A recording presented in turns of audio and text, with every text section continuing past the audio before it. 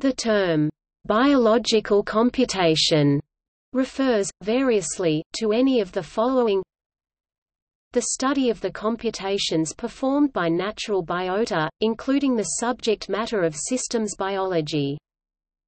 The design of algorithms inspired by the computational methods of biota, the design and engineering of manufactured computational devices using synthetic biology components, computer methods for the analysis of biological data, elsewhere called computational biology. When biological computation refers to using biology to build computers, it is a subfield of computer science and is distinct from the interdisciplinary science of bioinformatics, which simply uses computers to better understand biology.